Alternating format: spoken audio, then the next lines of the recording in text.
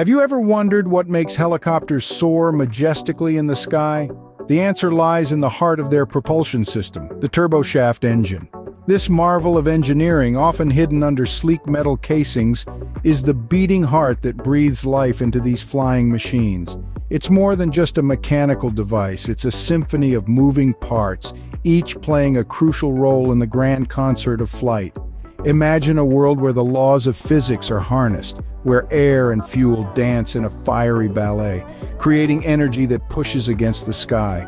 This is the world of the turboshaft engine. It's a world that's as complex as it is captivating, a world that we'll be exploring in depth. We'll be peeling back the layers of this mechanical marvel, revealing the intricate details of its operation and the principles that govern its design. So buckle up as we dive into the fascinating world of turboshaft engines.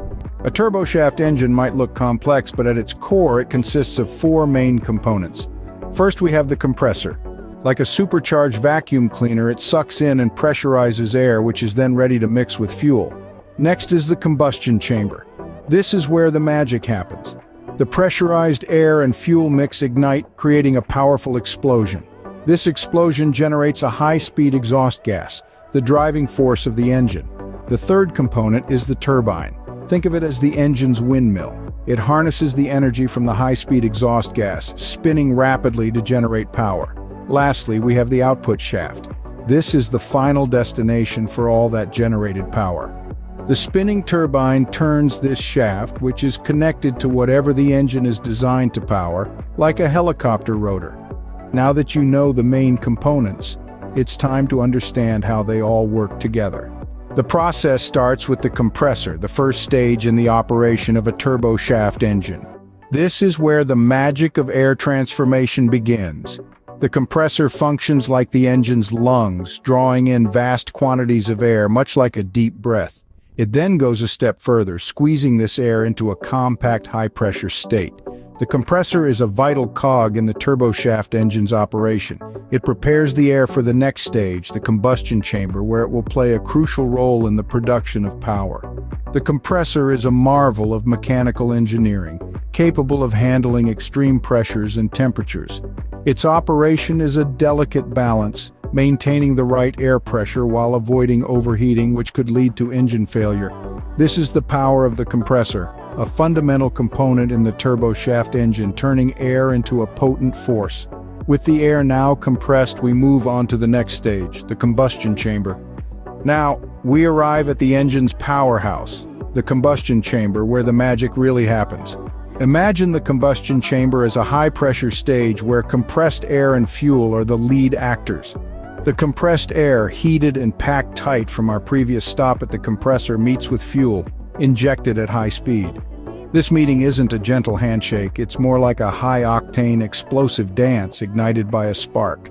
This spark is the catalyst for a powerful combustion process that transforms our duo into a high-pressure, high-temperature gas.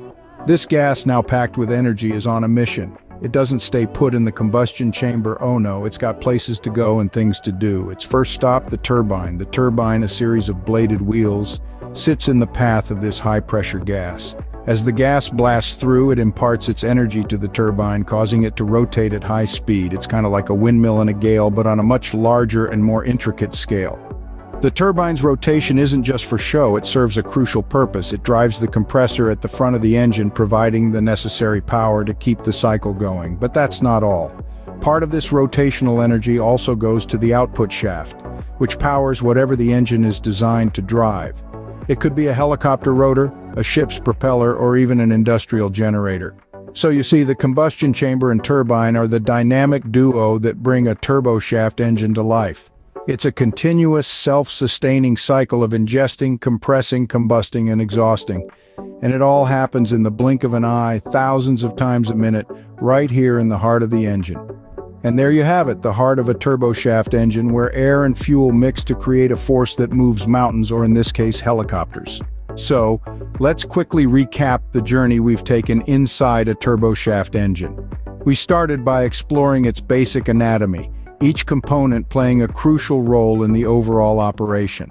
The compressor, the heart of the engine, draws in and compresses air, preparing it for the next stage. Then we dove into the combustion chamber where the compressed air meets fuel.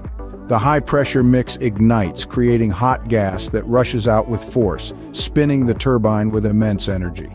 The turbine, in turn, powers the compressor and other systems, making the turboshaft engine a self-sustaining powerhouse. It's a cycle where each part feeds into the next, and the whole system works in unison to create thrust and power. Remember, the turboshaft engine isn't just a collection of parts. It's a symphony of engineering and physics where every piece has a part to play and every movement matters. And that's the secret behind the power of a turboshaft engine. It's a fascinating blend of engineering and physics, all designed to keep helicopters in the sky.